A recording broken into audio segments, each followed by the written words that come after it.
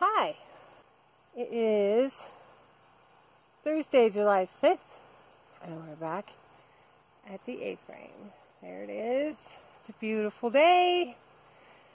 It's rain overnight, so there's a little bit of mud around, but all the work stuff is dry, so that's great. Yeah, it's a gorgeous day. It's probably 80. Yeah, it's nice. Light breeze. Good day. So, today's agenda is to finish this short-legged A. That will get set aside, and then we'll put the bottom plates on, finish the bottom plates on this outside edge, which is simply just attaching two 2x4s. Sorry. And then build the kitchen wall. So, in thinking about the kitchen wall, I'm going to stand here in the shade of this beautiful ohia tree. And thinking about the kitchen wall, I really want, it's going to have a narrow, it's going to have a wide but not very tall window that it's going to be, so it's a 4-foot wide window that is 18 inches tall. So that as you're standing at that counter, you have a nice wide view of the yard. But it's also above what could be a workspace. So you might have a hot plate going, you might want to cook yourself something. And so, and it's a kitchen, so it has to have a couple shelves, not a lot. I mean, it's a tiny space, not meant for extensive, elaborate meals. But nonetheless, if you want to make yourself a cup of tea or, a bowl of soup or something, there has to be some clearance from the shelf down to the counter. So looking at the kitchen in the cottage, I have the open shelves there. And I like the height of them. So I measured up, as far as the height of the lowest shelf and the top shelf, that would be, the space in between would be perfect for where that window should fit. So I used that to measure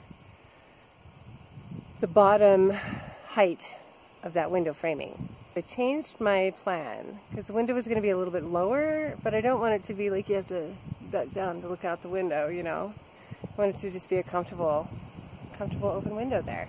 It's going to be designed with, so the 4-foot wide window is going to be centered on an 8-foot wide wall. So 2 feet on either side. One side's going to have shelves. There will be a shelf all the way across the top of the window. The shelves on the side, and then a shelf under, I don't know how to explain it. So if you're looking, you'll have the window, and then you'll have a shelf all the way across the top. And then down one side will be probably only one shelf in between, and then a lower shelf, smaller shelf, not very deep, that will run the length of all the way across to the end of that window. So on one side of the window, you won't have any bottom shelves. So if you have something big you want to put on the counter, it's not going to hit up against the shelf on that side. But you will still have reasonable shelves on one side for cups and plates and things if you want them there. And the shelf that goes all the way along under the window would be nice for cups or, salt and pepper, a little plant, whatever. But it'll be a reasonably functional space. Even if a little lopsided, I think the design in the end will look pretty good. So I changed my plans this morning with those new measurements in mind so that that window was a little higher on the wall. More counter clearance and better eye level view. And now I'm going to build it. So finish that, put the bottom plates on, start on the kitchen wall. That's my day.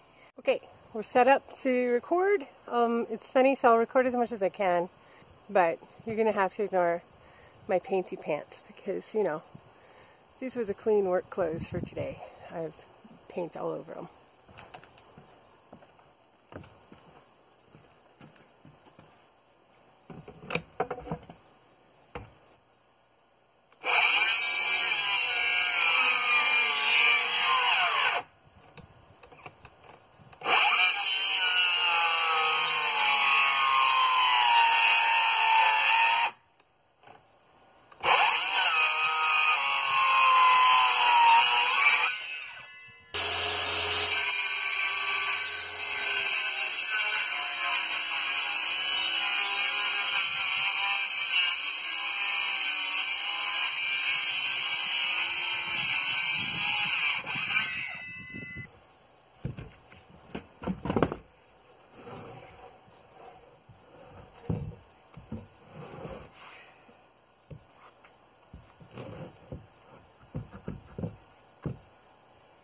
fit together. We got one short side with an angle cut that's where the header will attach. It's looking alright. So now I have to cut the triangular plate that attaches on both sides of this. I have a template that I cut initially, and each of the triangle braces have been cut based on this template. It's 17 inches per side, which isn't a big deal, but sometimes when you're tired it just doesn't work out. So it's best to, this is what they're all cut to. You don't cut one and then cut the next to match that, because your number might gradually change like the telephone game. And so I always start based on this one. And I'm going to cut a couple of these. I still need this one because it needs to get attached to the inside of the first A that went up. So I'll cut two more, save this for the very last, and then when I have access to that A again on a ladder without all those others stacked up in front of it, I'll attach this. But yeah, so it shouldn't take too long.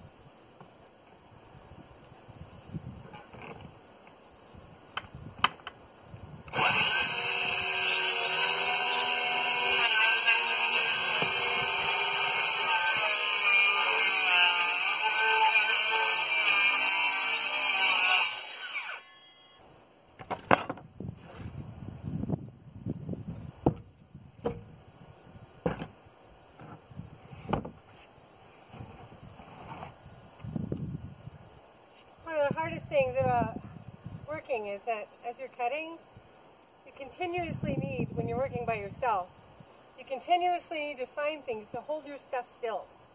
Because as you're cutting, especially if you're cutting across the grain, you get a lot of resistance and the piece wants to move away, slide around. So hoping this will help me.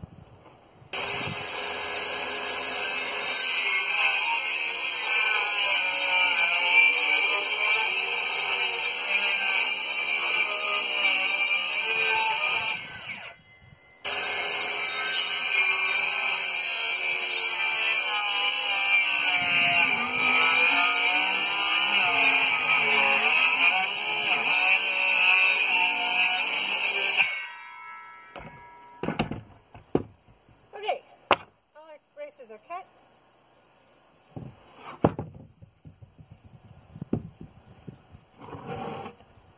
I've got this marked so I know which end is the header end and which end is the peak. Otherwise, I've flipped it around so many times that I would never know. We need the nail gun. One of the things that the triangular brace does in cutting the angle cut on the top of the peaks, because I'm cutting across the grain through two layers of 2x4, the saw blade might drift, my cut might not be perfect. And when you get into little like millimeters of variances, going back and expecting to cut that with the saw isn't reasonable. So the triangles, the braces at the top are cut exactly the same on every single one. And so as long as I line up the inside of this arch right here, and the outside of that triangle is lined up correctly on the outside of the arch of the rafter, I'll create the same peak every time. So it's a little bit of an insurance, because if there's a minor gap, like you can see there's a minor gap. I haven't lined them up yet, but if I had to keep that little gap at the top of the peak, as long as the bottom met, and as long as my triangle lined up correctly, I should match every time. So that when I go to put my roofing on, everything lines up the way you need to. Right? You need your geometry to still come together. It's my novice way of managing what I know I'll do wrong.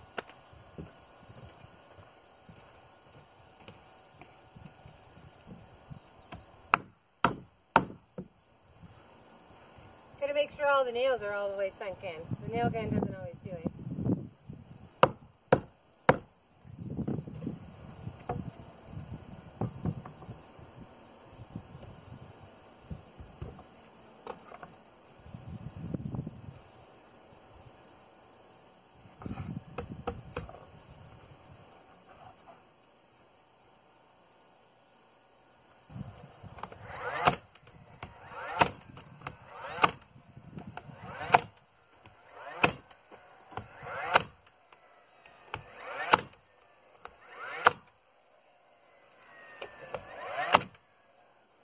Takes a lot of nails. So some nails with the nail gun, you'll shoot them in, but they'll hit maybe a knot or a variance in density inside the board, and they'll push in a different direction. So you always have to watch your edges and make sure no nails actually shot out the side. It's one of the reasons you don't put your hand next to the edge of the wood that you're nailing either. Anyway, I've got a blowout, so I'm going to take this nail out.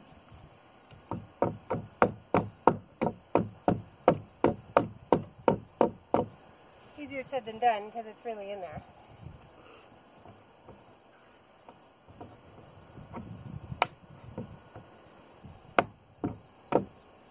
Now, this one's not coming out, so it's just going to get pounded in.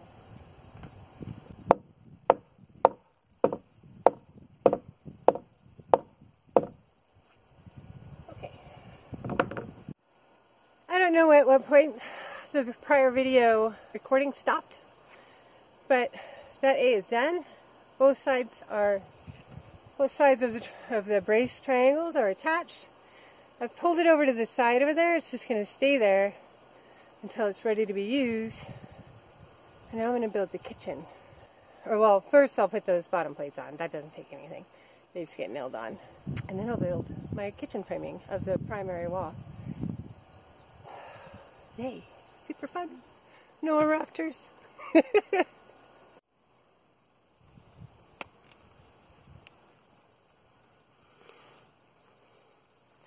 There it is! One gloriously refreshing big gulp. And one kitchen wall laid out and ready for nailing. It took a while, just because I'm not a fast mover. That's the truth.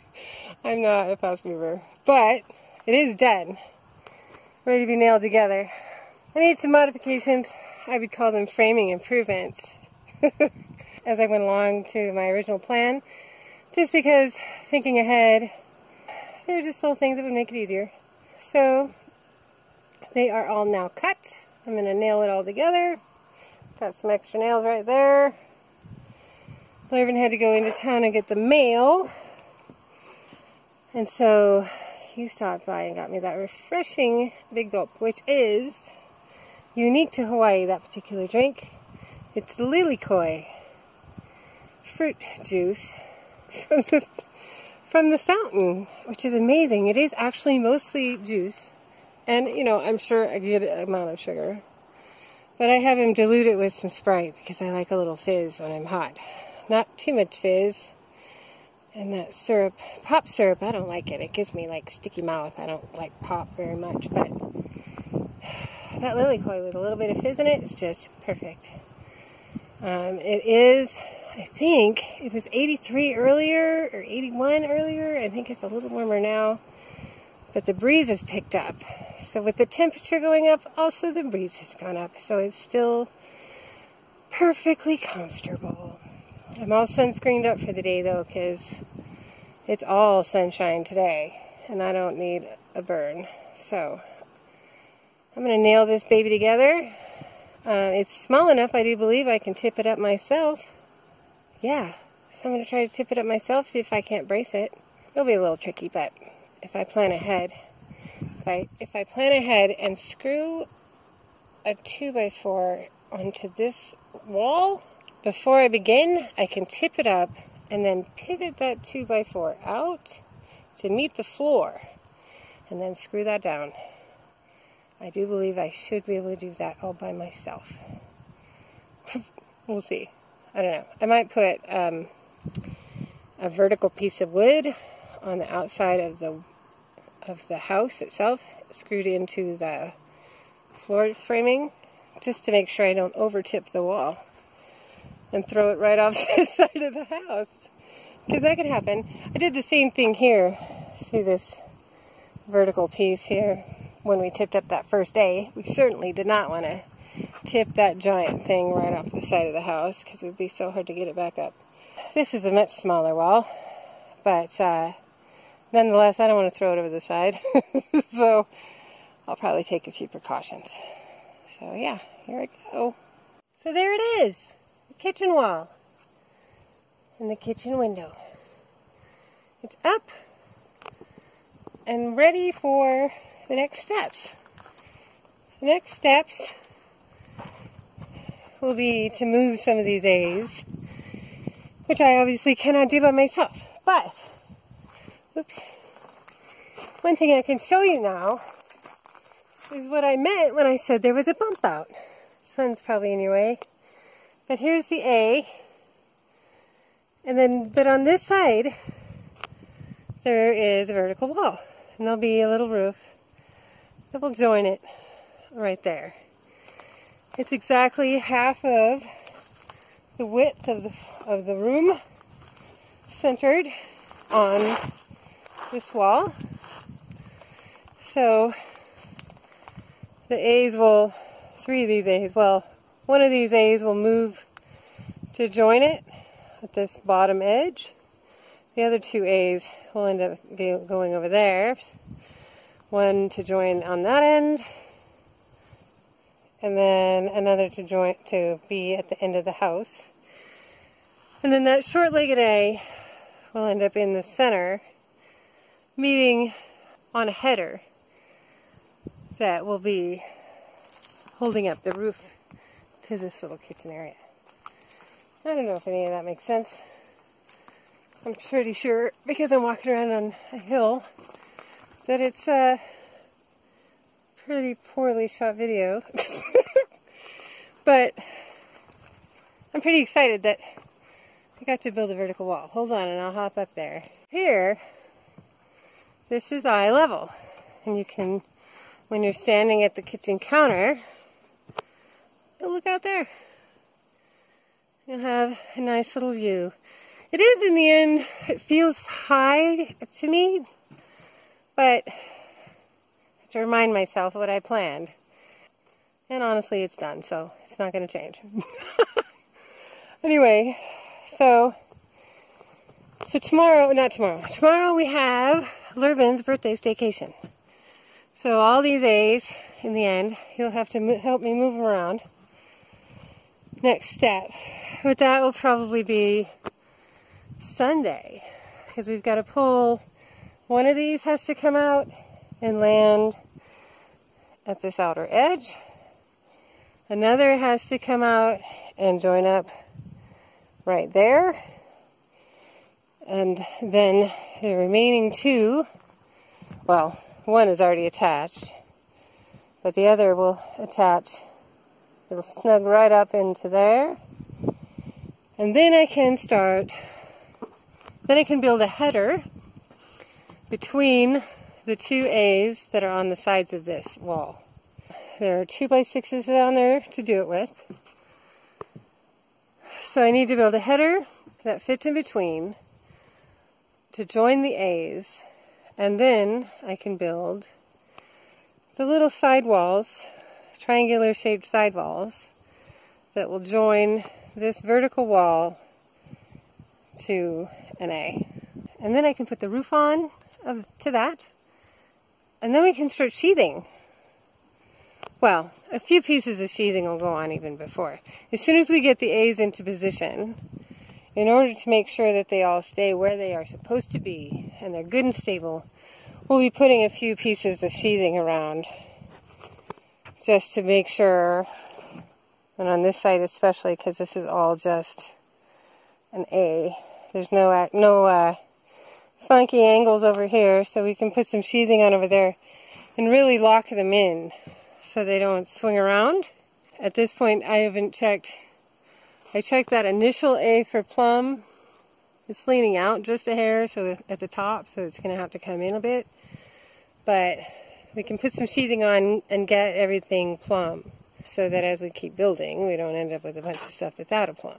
But good progress. So tomorrow, as I was saying, is we leave for Waimea for Levin's birthday staycation. We spend the night Saturday. We'll come home, but it won't be until later in the day because we're going to do some stuff around over there. So maybe Sunday I'll get Levin up here. I've already asked him if he can help me move some of these around. We've got a couple 2x4s over there for bracing. We have a couple of extra 2x6s over there if we need them for bracing. And as we have one piece of sheathing that can also help us out. But so as we go, I think we have enough material to keep it all in place. But yeah, so Sunday, yeah, I'd like to drag some of these big puppies around and lock them down. It's pretty straightforward. This one's already got marks on it for where the post should sit. I need to mark these up so that they are the same width between the A rafters as what will be on this side. I mean, this side, it's pretty self-explanatory. There's one already at the very end. There'll be one snugged up against this wall. Same thing over here. But over on this one, we're going to want to make sure that the three that go in on this side are aligned correctly in their respective spots. But it's coming together. I'm pretty pleased. It was an excellent day today. It was so nice. Still obviously super nice. I did take a bit of a break because my phone died. And I couldn't video this actually when I finished. So I went back to the house, charged my phone. I had some more to drink because I was so thirsty. And now I'm back just to film this so you guys can see what we got done. But yeah, so what I was saying about the shelves, now that there's a wall there, it might make more sense. So this is an 8-foot wall with a 4-foot window in the middle. When it's done, it'll have, it's 8 feet wide, but it's only 7 feet tall. It's not a super tall. The header will sit at 8 feet, and then the little roof on this bump out will drop by a foot. So this is a 7-foot top rail. So this section here will have a shelf that runs all the way across right at the top of the window. And then there will be probably just a single shelf. There'll be shelf, little shelf just in between, and then another shelf that runs all the way across, but just to the end. So you'll have a shelf all the way across, and you'll have a little shelf over here. You'll have a shelf that runs into the window but stops, so that this section here won't be all filled up with shelves in case you need to put something big and tall on the counter. You won't have a bunch of obstruction. This wall, where it goes to meet the A, you can see that there's a bit of a reach there. There will also be, right where these studs are, there will be a wall here that comes down to this line here and then meets over at the A. That's where the toilet room will be. The entry to the toilet room will be on this side wall. But so the kitchen will have a solid wall from that post to the A and then in a few more feet. So even beyond the counter here, so you'll have a counter space, but you'll have a solid wall here. So you can hang something on the wall, or my thought was, because there's a toilet room there, but there's the sink will actually be in the kitchen here. Would be like if you wanted that I'd hang a mirror there on that flat wall. So you can brush your teeth, at the sink, wash your hands, comb your hair, and have a reasonable space to do that, I think it'll be okay. But anyway, those are all my plans. But yeah, so there will be actually a pretty good sized flat wall. This is going to go up to 8 feet, and then the wall to the bathroom is 8 feet. And then that's probably going to be a 6-foot wall. So that's a good solid wall. If you don't want to hang a mirror on it, if you're staying here a long time, I suppose you could put the mirror could actually go onto this wall. You could put your TV on that big wall. And then you could watch TV in bed. That might be a better idea. I don't know. We'll see.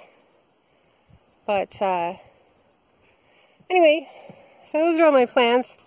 It might sound like gibberish to you, but in my head they're already done. I can see the whole thing. In my head everything is visual. Off we go. And we'll probably won't be recording anything about this little house until Sunday. Yeah, my hope is to get the A's into position and lock them down on Sunday. I don't have enough wood to build anything more right now, other than a header maybe. The header for the kitchen opening, similar to make it meet up here, but not enough wood yet for the sidewalls. So yeah, getting those A's into place and locking it all down, and maybe building a header is the goal for Sunday. If I can do it, I'll have a helper, so I think I can. We shall see. Don't forget to wish Livin a happy birthday. Anyway, there they are, all in a row. Okay, that's enough. Bye.